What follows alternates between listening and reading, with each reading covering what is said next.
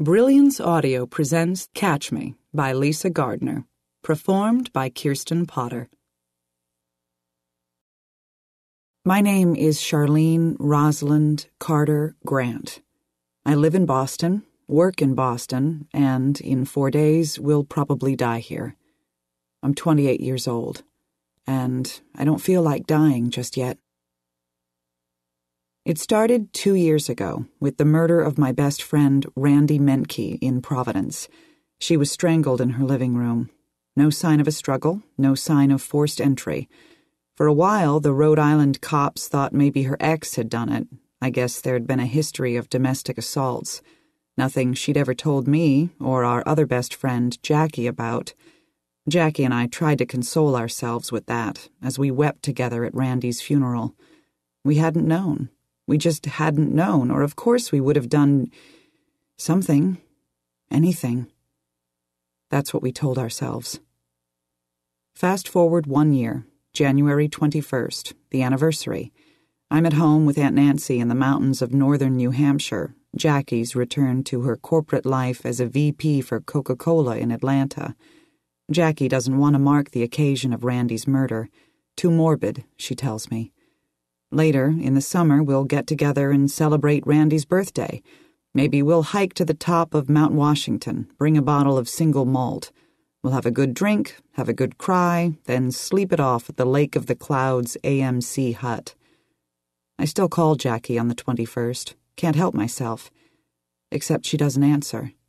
Not her landline, not her work line, not her mobile. Nothing. In the morning, when she doesn't show up for work, the police finally give in to my pleas and drive by her house. No sign of a struggle, I will read later in the police report. No sign of forced entry. Just a lone female strangled to death in the middle of her home on January 21st. 2 best friends, murdered exactly 1 year and roughly 1,000 miles apart. The locals investigated. Even the FBI gave it a whirl. They couldn't find anything definitive to link the 2 homicides, mostly because they couldn't find anything that was definitive. Bad luck, one of the guys actually told me. Sheer bad luck. Today is January 17th of the 3rd year. How much bad luck do you think I'm going to have on the 21st? And if you were me? What would you do? I met Randy and Jackie when I was 8 years old. After that final incident with my mother, I was sent to live with my Aunt Nancy in the wilds of New Hampshire. She came to fetch me from a hospital in upstate New York. 2 relatives, 2 strangers, meeting for the first time. Aunt Nancy took one look at me and started to cry. I didn't know, she told me that first day. Trust me, child, I didn't know, or I would have taken you years ago. I didn't cry, saw no purpose for the tears, and didn't know if I believed her anyway. If I was supposed to live with this woman, then I'd live with this woman. Not like I had any place else to go.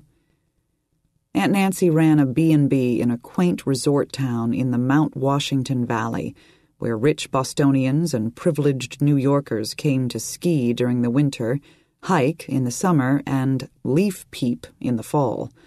She had 1 part-time helper, but mostly my aunt relied on herself to greet guests, clean rooms, set up tea, cook breakfast, provide directions, and all the other million little odd jobs that go into the hospitality trade.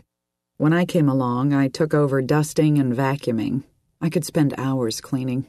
I loved the scent of pine sol. I loved the feel of freshly polished wood.